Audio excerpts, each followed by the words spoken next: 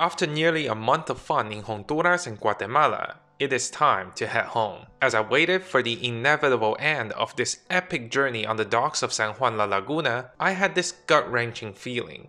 Is it fear? Is it regret? Is it disappointment? As I jumped onto the lancha boat heading back to Panajachel, I realized it was raining, both outside on the turbulent waters, but also in my heart. Wait, I got it. It is all coming back. This is a familiar feeling, an old friend that I have not met in a few years. Every single time I finish a great adventure, a trip worth remembering for a lifetime, I always get this unbelievably dreaded feeling. Like my heart was slowly sinking, realizing those moments of absolute fun and enjoyment cannot be had ever again. But at the same time, the conflicted mind also tells me there is another side to this. I can get to savor these good times when I'm away, and come back next time for even more unforgettable memories and a revisit to those old friends. Four-legged, two-legged, or no-legged. On the last chicken bus crawling back towards Antigua, I found myself surprisingly appreciative of this journey ending, because I really do not have too much time to reflect what I did in the past 3 weeks, as every day was filled with all kinds of activities and surprises, whether it comes from amazing sceneries, friendly locals, or fellow travelers. But this brief end of my first trip after the pandemic will help me gather my thoughts and adjust me to the new world of traveling.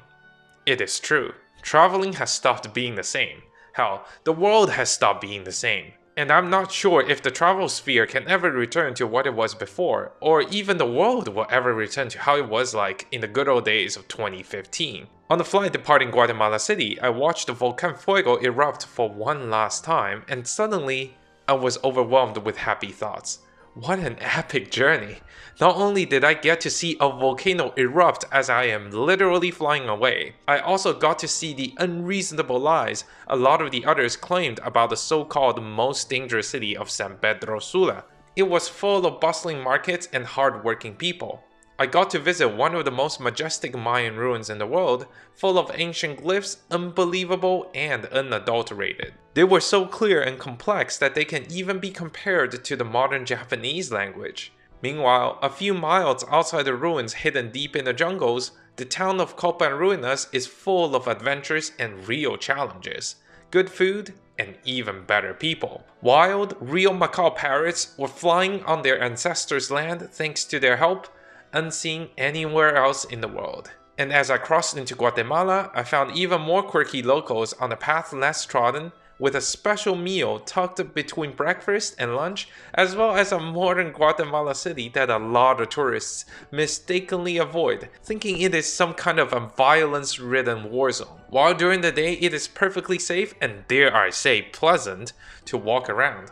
The highlight of the trip comes with Antigua, as I got surrounded by a bunch of local students, walked all around the local markets just to befriend a lady selling chili peppers, and you know what happened next. No!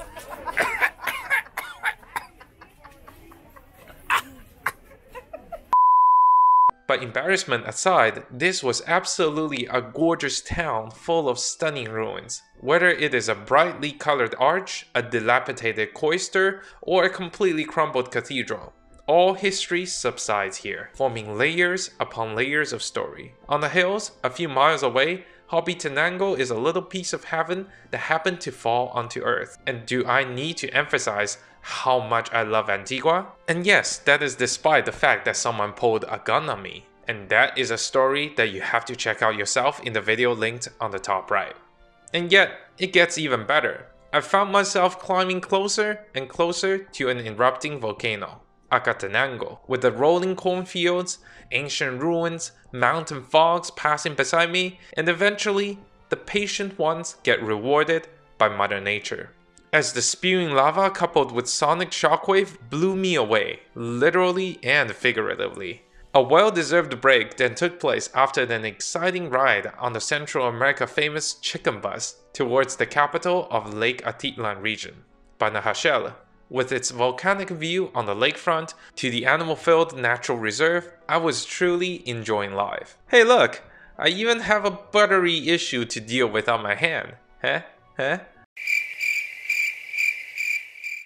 Finally, the epic journey ended with a tour around the absolutely mind-blowingly beautiful Atitlan Lake. A cannonball, a tag with the local kids, a meal by the view, a morning sunrise, a prayer, and so much more pushed this trip to its most hyper state. This is the absolute pinnacle of a vacation. No, this should be the life everyone strives to live. I decided to visit Honduras and Guatemala because it was easier and closer to get to, but I left with my expectations completely shattered. These two nations, during my brief glimpse, provided me with more than I can ever imagine. Historians call these two countries banana republics, as they served no purpose other than providing United States literally one kind of yellow squishy fruit, while being enslaved by giant corporations. But their notions no longer stand. Honduras and Guatemala boast some of the best sceneries, histories, and people I have met while traveling around the world. This region is so enriched in every single facet of life that every traveler should put it on the list, and then bring it to the top. Hell, you should be watching this on the flight to Guatemala City or San Pedro Sula already. From the shackles of 19th century capitalism birthed a new Guatemala and Honduras. Like phoenixes from the ashes, these two giants now stand side by side as great powers of influence, not only in the world, but also in my heart. And no, they are banana republics. No more. Now roll the montage of sweet memories and let's enjoy this journey one last time.